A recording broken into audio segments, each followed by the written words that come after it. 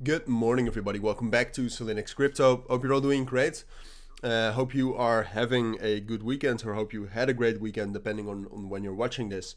And welcome to your daily update on dogs. All right, we'll do a full update here. In this video, I wanted to zoom in a little bit on when to buy dogs. All right, so we'll do a full update in general about the situation right now and what's going on.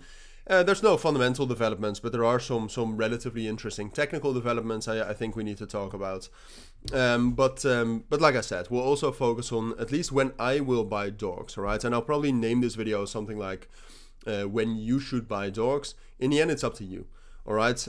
Personally, I have not bought dogs yet, all right? Ever since the launch, I have not touched it, not traded it. But at some point of time, and I told you before why, but at some point of time, I do think dogs will do good. And that's the moment when I will buy, and I'll tell you when I think that is, and I'll tell you what to kind of look for. But I do want to say, because I can already hear some people behind the screen saying, it will never pump, etc. At this point of time, it looks very bearish.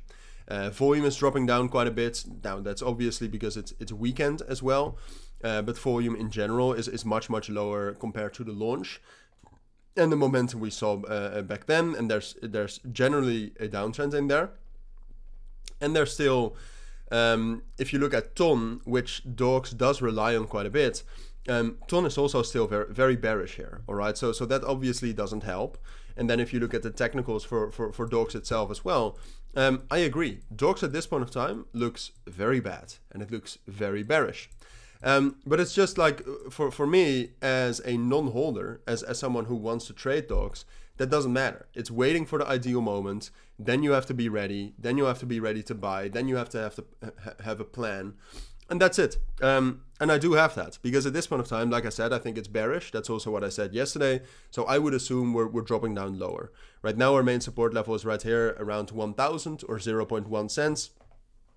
I would say, and it's always a little bit hard to predict where the next support level will be. Like you can do something like this, right? So you can do some sort of a trend line like this, but the validity and the reliability of that is usually very low.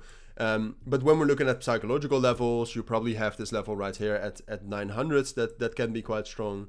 You have 800 and you have 750.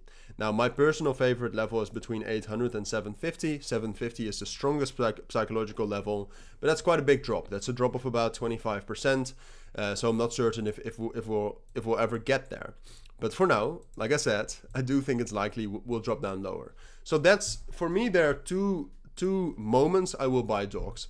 And that's either if we hit a significant support level and we actually get a strong reaction from that, or if we get a significant bullish breakout.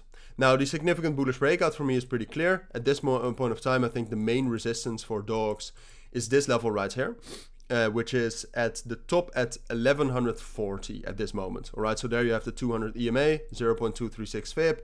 If we break above that with momentum, I will buy. Which might sound weird, because then you say like, oh, but then the price has already pumped by quite a bit. And that's true, because then we have already had a 15% pump. But if dogs, and if my theory about dogs is right, we can pump much higher if we actually break that. So that's the first moment when I will buy, or at least heavily consider buying. There's no promises. And the second reason is if we hit a significant support level. So for example, when we were still up here with the price, what I said is, well, 1,000 as a psychological level is actually a strong level. I might buy there. Has been strong so far. So if we really drop down to that level at 750 and 800, I will probably try a buy from there as well. Just because of the sheer psychological and technical strength from that level.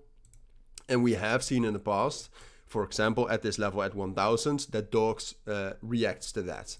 All right, so you have a bit of proof it reacts to that, so then it's worth it to try that again from a level lower.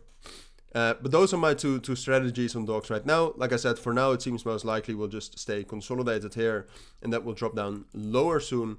But I'll keep you updated on that. Hopefully we'll break out from here, but there's no real indication of that right here. Momentum is going up quite a bit, but it's not good momentum. It's longs and shorts instead of longs, what you want to see for momentum.